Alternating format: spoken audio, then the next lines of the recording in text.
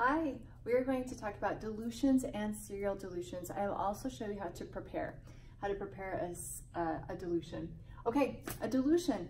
This is when you have a concentrated substance, a solution, and you need a lower concentration. Here's your example. We need 250 mils of a 1 molar sodium hydroxide, but you're given 1 liter of 2 molar. This is a larger concentration. There's a formula for this, and I recommend you memorize this formula. It's the dilution formula. Here it is. M1V1 equals M2V2. M stands for molarity, V stands for volume. Your key is simply labeling. That's the hardest thing on this, is just to label. You get your labeling correct, you're going to be fine. So we want to end with 250 mils of a 1 molar solution. That is going to be my M2V2. I want to end with a molarity of 1, and I want to end with a volume of 250 mils.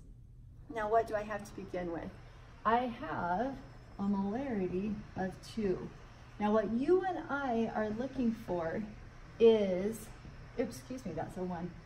That's the beginning. What we're looking for is the initial volume. We're going to take a small amount of that 2 molar and add water to it, and that will dilute it to a 1 molar. So the question is, well, how much do I need? I know that I have this whole liter. I don't need that much. How much do I need? What small amount do I need so that when I add water to it, it will end at a 1 molar solution? So this is our unknown right here. That's what we're looking for. Let's go ahead and solve for V1. So we've got M1V1 equals M2V2.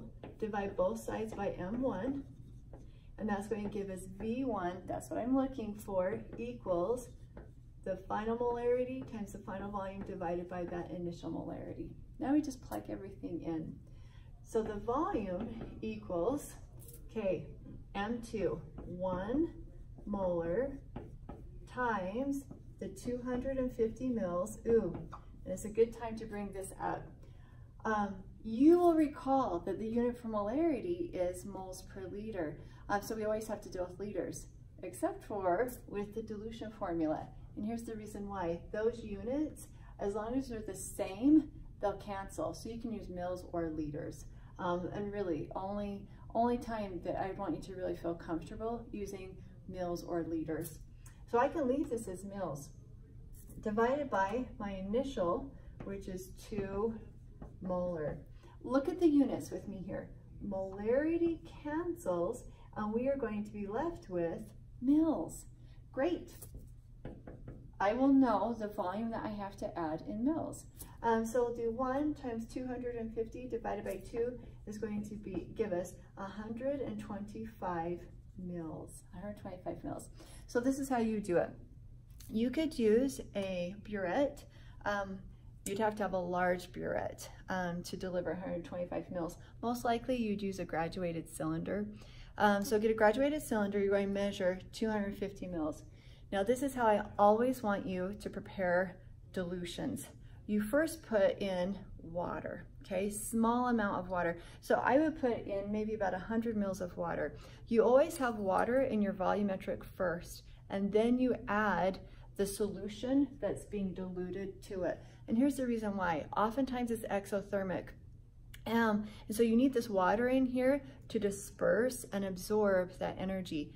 If I were to do it the other way, if I were to put the 125 mils of the sodium hydroxide in here first, or an acid, whatever the solution is, and then add water, it pops. It's so exothermic, it sprays, and you don't want to get burned. You don't want anything to splash on you. So you always put the water first, cardinal rule, and then you add the solution to it. So I put about 100 mils in here, measure out in a volumetric flask my 125 mils of sodium hydroxide, the 2 molar, pour it in, and then I would continue adding distilled water. Remember, at the very last, I use a dropper to get it right to the meniscus, and we just diluted it.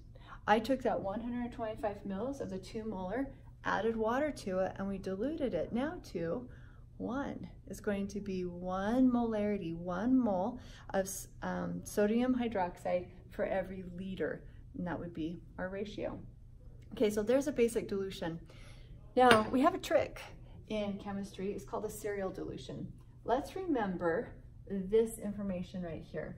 We use a serial dilution when we want to get really small molarities. Now remember, molarity is just moles per liter.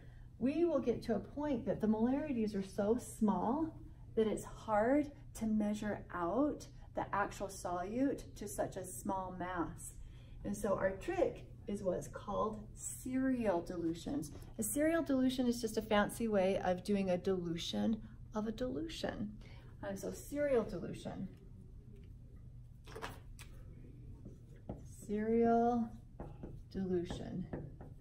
This is simply a dilution of a dilution. So we did a dilution right here. This would be my first dilution. This, I don't need that anymore. I'm done with that. I have now 250 mils of a 1 molar sodium hydroxide. So a serial dilution would mean I take this and that becomes my new. That becomes the M1 and the V1, and I want a new concentration. Let's say that I want 250 mils of a 0.5 molar sodium hydroxide. I mean, you could get down to really small, like 0.005 molar. Wow, super tiny.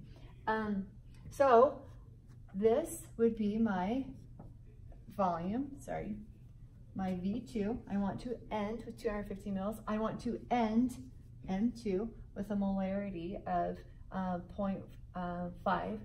This up here would become my new molarity, my M1. And the question is, well, how much do I need of that? Okay, what volume do I need of that 1 molar? That when I add water to it, up to a final volume of 250 mils, it gives me a final concentration of 0.5. So the formula is going to be just like what we had done before, where the final M2 is going to be the M1V1 divided by M2. So now we can just plug in. I'll do it down here for you. So this volume, oh, so I'm so sorry. I know the V2. I thought, you know, for a second, I thought I was doing it backwards. And I was. All right, we want to know the initial volume. So we got M2, V2 divided by M1. That looks better. And a little side note, it honestly doesn't matter what you label as your 1 or your 2, as long as you're consistent, that what you are ending with gets a label and what you're beginning with gets the label. Okay, here we go. So that volume that I need of this right here, okay? I have the 250 mils right here of the 1 molar, I just made that. I want to know how much I need of that to produce 0.5 molar solution. I want to end with the 250 mils, and my molarity right now is 1 molar. It's 1 molar.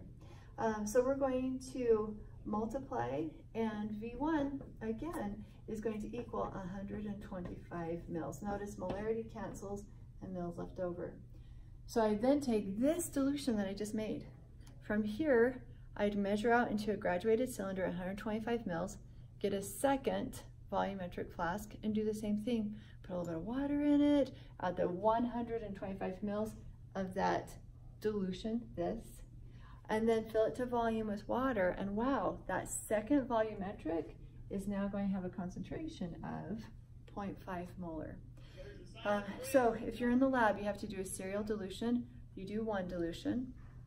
That dilution that you've made now becomes your stock solution to do a second dilution. You take a little bit of the solution out of here, you dilute it, and you can keep going, and do serial dilution to get small molarities. Okay, nice, dilutions. Memorize that formula, you'll be good to go. Have a great day.